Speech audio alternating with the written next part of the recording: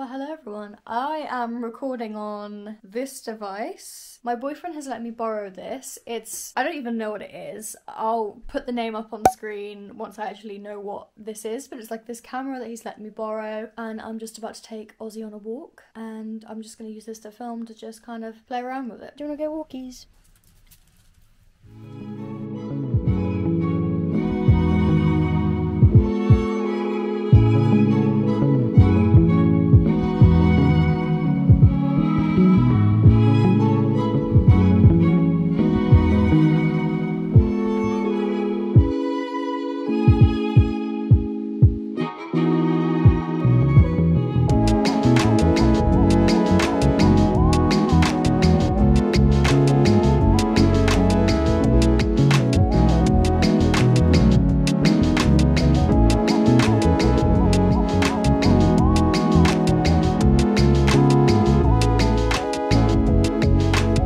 You did not just drop your toy in that.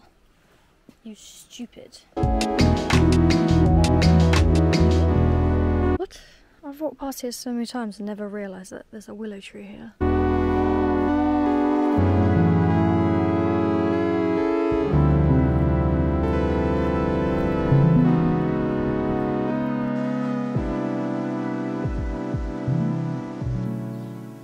First of all, before I start talking about these books, please don't judge my voice. I do have a little bit of a lisp at the minute. I'm starting my eyeliner journey. I've got liners in to basically straighten up my teeth, but today's the first day I'm wearing them, and as I'm talking I do have like a little bit of a lisp and my voice might sound slightly different. I'm 6 months into my journey through 2023 when it comes to reading. Last year I decided to get back into reading after not reading for a few years, and last year I read a few books and really enjoyed it, so this year I wanted to push myself and try and read more. But anyway, we're going to get started with this year's book so far. The first book I read this year was Lord of the Flies, which, if you don't know, it's a book about a bunch of schoolboys crashing onto an island and they have to figure out how to survive and try and get off this island. It's a very, very famous book, so if you haven't heard of it, I'm surprised, and you should definitely give this a read. My experience reading the book was probably slightly different. Because of this book being so popular, I knew what would happen. I had a few spoilers because obviously this book's been around for a long time, and through TV, media and all that. I had some parts which were kind of spoiled a little bit, so I would recommend this book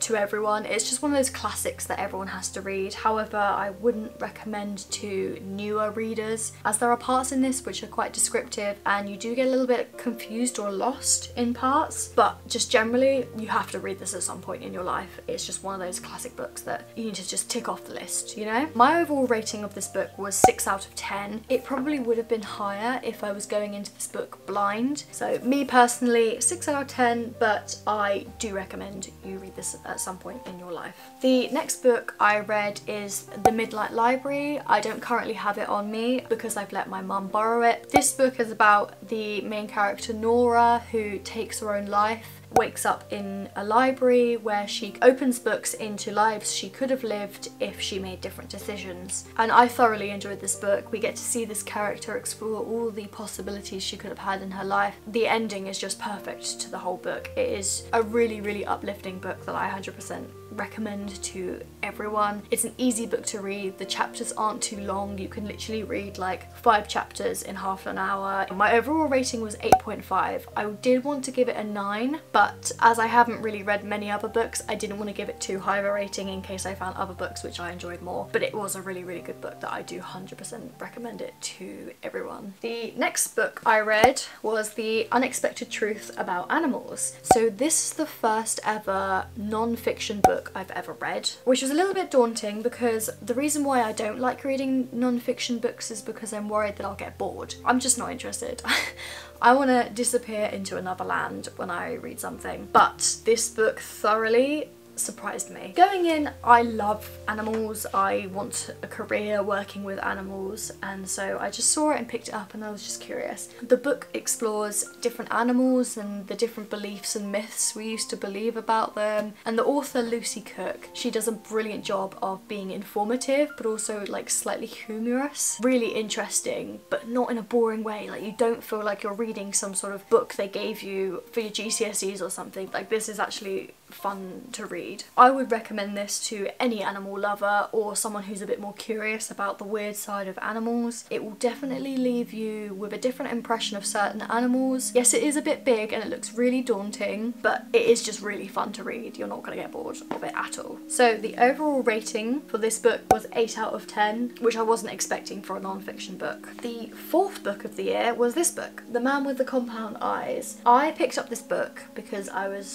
really loved the cover of this book, and also it sounded really intriguing on the back, on the blurb, but what it says on the blurb doesn't actually happen until the last quarter of the book, which was a little bit disappointing because all of the chapters leading up to two main characters meeting up, there were parts which were a bit unnecessary. They didn't really need to be added in, making some parts of it a little bit complex. Like, I was confused a lot of the time. I wasn't really excited to read this book. It just wasn't really giving me enough to want to finish it and want to read it. It's basically about a boy from this island where their tradition is every second son has to be sent away to the ocean. The other main character is a woman who's lost her family and isn't really sure what else to do in life, and it's them crossing paths and almost giving each other life again, which is actually really sweet. But it just, again, it doesn't happen until the last quarter of the book, and there's so many chapters beforehand where nothing really important happens, which is a shame. So overall I rated this book 4 out of 10, which I know is harsh, but just not a book for me. I just personally wouldn't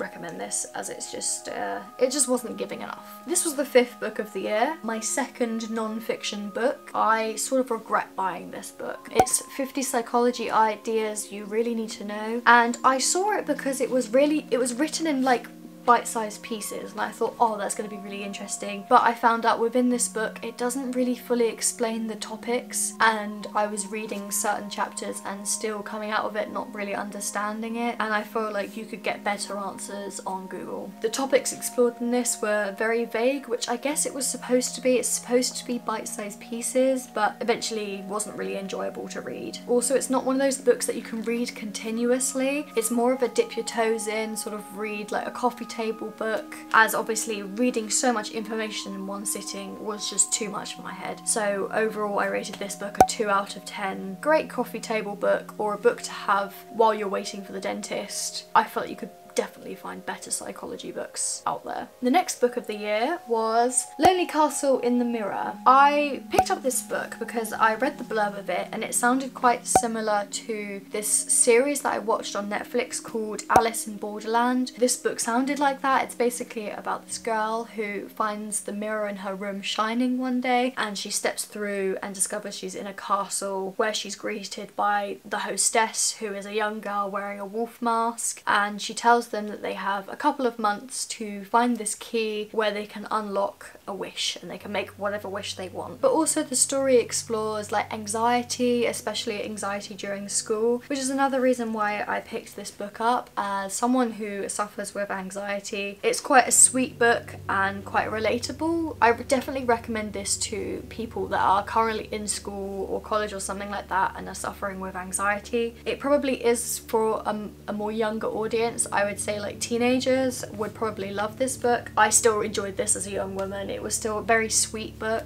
So overall I rated this a 7 out of 10 because the story kind of continues in a really good way. However, when I was reading the blurb, I did think it was going to be more of like a mystery sort of book, but it ended up being more about the characters and how they were all similar but different at the same time. But it was still a sweet book. So yeah, 7 out of 10. So this was the last book of my 6-month journey so far into 2023. This is 30-Second Astronomy. It's similar to the psychology book in the fact that it's sort of written in bite-sized pieces, so I wouldn't recommend this to read, but definitely a good coffee table book or a book to have in your bathroom to dip into rather than going on your phone. And also aesthetically it's quite satisfying, it's all little sections and it's cute. The layout of it is cute. So overall I rated this a 3 out of 10. Quite low again, but the information in it obviously was a little bit vague. You could probably find better answers on Google, but as far as like a coffee table book goes, it's a good book.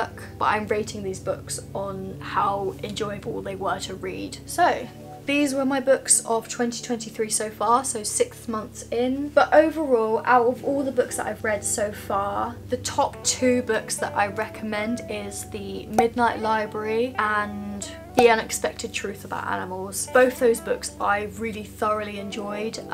For different reasons, I recommend you read them because they are really good books. And if you're not someone who reads books, try. When you find a book that you actually enjoy, it's such a good experience because it's so much better to spend your time reading a book than scrolling on your phone. Start reading books if you're not already, and if you are reading books, please read those books that I recommend. They are really great. Let me know of some book recommendations you guys have. Is there a book that you've read that you absolutely loved and want me to read? I'm always looking for my next book. In the comments below, leave recommendations because I would always appreciate them. So yeah.